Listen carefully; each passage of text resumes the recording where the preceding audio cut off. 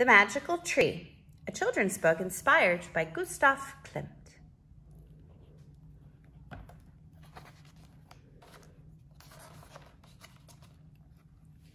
Djali turned around. Everything was fine. No one had followed him. In a few strides, he climbed up the stairs, which led to the tree house, high above. No one could know that he was going to visit Manoa, or else he would get in trouble. In the village, people said all sorts of nonsense. To some, Manoa was just a crazy old woman who spoke to trees. But to others, to the majority, she was a witch. Djali preferred to let them talk and keep his secret. Manoa was sitting in the center of her treehouse. She greeted Djali with solemnity. "Today, my boy, I have chosen the box. I believe that you are ready."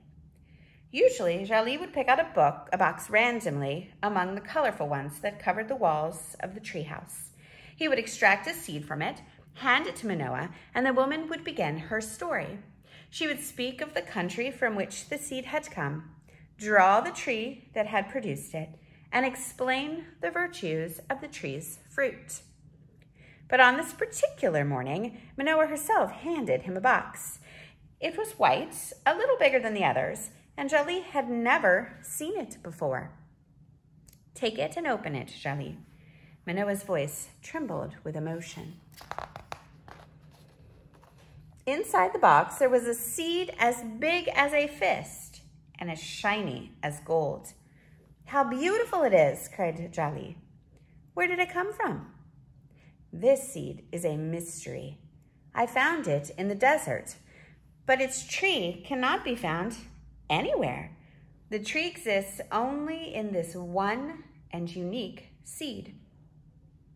"Why have you not planted it then?" asked Djali, intrigued. "As long as the tree is in the seed, it is safe from harm. But as soon as it sprouts, it will become vulnerable. This seed is precious and must be protected. I am too old now. Take it, it's yours. Now you will be the guardian of the unique tree." Year after year, Djali looked after the seed as though it was the most precious of treasures. He knew the old lady had spoken the truth. It was certainly easier to look after a seed than after a whole tree. But the day to plant the seed was coming, and Djali had to prepare. He tamed a falcon and trained it to haunt the animals that would come close to the tree. When the bird was ready, Djali began a journey to find his seed a home. He moved away from his village and went beyond the mountains. He felt the unique tree should be protected from the curiosity of people. After long weeks of walking, Djali arrived in an isolated valley, crossed by a small stream. It was a perfect spot. Djali knelt down and began digging slowly in the ground. He was thinking of Manoa, whose time on earth had ended. He would be worthy of her trust. His hands shaking, Djali placed the seed in the ground, gently covered it, and then nourished it with clear water from the stream. From this moment on, the man and the falcon would look after the precious seed night and day. The tree grew in an extraordinary manner. After a few weeks, a large and solid trunk appeared. Then a single branch grew out of the trunk, a very long branch from which sprouted many delicate, spiraling branchlets. After 7 years and 7 branches, the tree stopped growing. Then its first fruit appeared. It was black and white, and it looked like an eye. When the fruit seemed ripe, Djali picked it. He opened it carefully to look for a seed. But in this type of fruit, he could find neither seed nor core, only flesh, which was juicy and fragrant. The guardian of the tree hesitated and then took the fruit to his mouth. The flavor was exquisite, incomparable. That night, Djali ate nothing else and fell into a deep, deep sleep.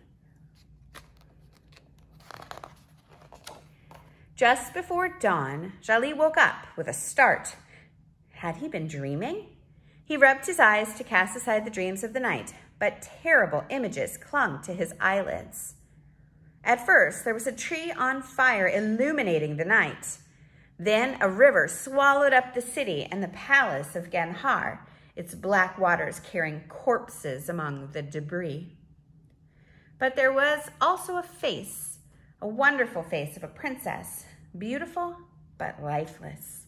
Jali petted the falcon and tried to forget these dark visions, but the face of the woman remained etched in his mind. The next night, a violent storm awoke Jali. With a great crash, lightning struck an oak tree below. When he saw the tree catch fire, Jali felt astounded. This was the same one he saw in his dream. Jali was amazed, and he now understood his own tree's secret. The first fruit of the unique tree allowed you to see across time. Jali had dreamed the future. He then thought of a palace of Genhar drowning in the Black River. He must warn King Argo and prevent the disaster. So Jali had his falcon carry a message directly to the king. Only the bird could make it there in time. King Argo greeted the falcon with curiosity and read the message carefully. A strange man, probably a madman, had predicted that all of Genhar would soon drown. But Argo was a wise ruler. For the sake of prudence, he sent guards to inspect the river. They returned urgently to raise the alarm. The dike was about to collapse. All the men in Genhar worked together to keep the river behind its dikes. Thanks to their efforts and to the mysterious messenger, the city was saved. The king now knew that the falcon's master was no madman. But who was he? Argo wanted to find out. He summoned his daughter, the Princess Naja, to come close to him and entrusted her with a mission. I want to meet the man who saved our city. His falcon will bring you to him. He claims to see the future, but I cannot believe in such a miracle. You will leave at dawn with your servant, but you will go on foot, while your servant will ride your horse. If this man truly possesses some kind of power, if he is no imposter, he will know who you are. Then and only then will you be able to show him the gratitude of King Argo and his people.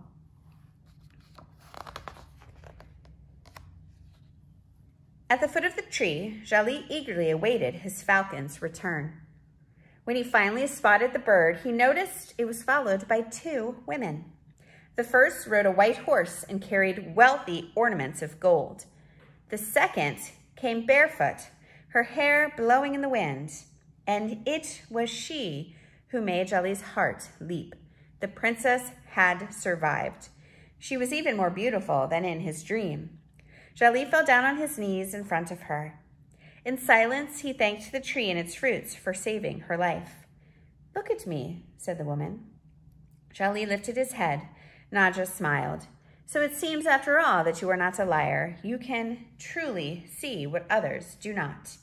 She leaned down toward Jali, raised him up, and held him in her arms.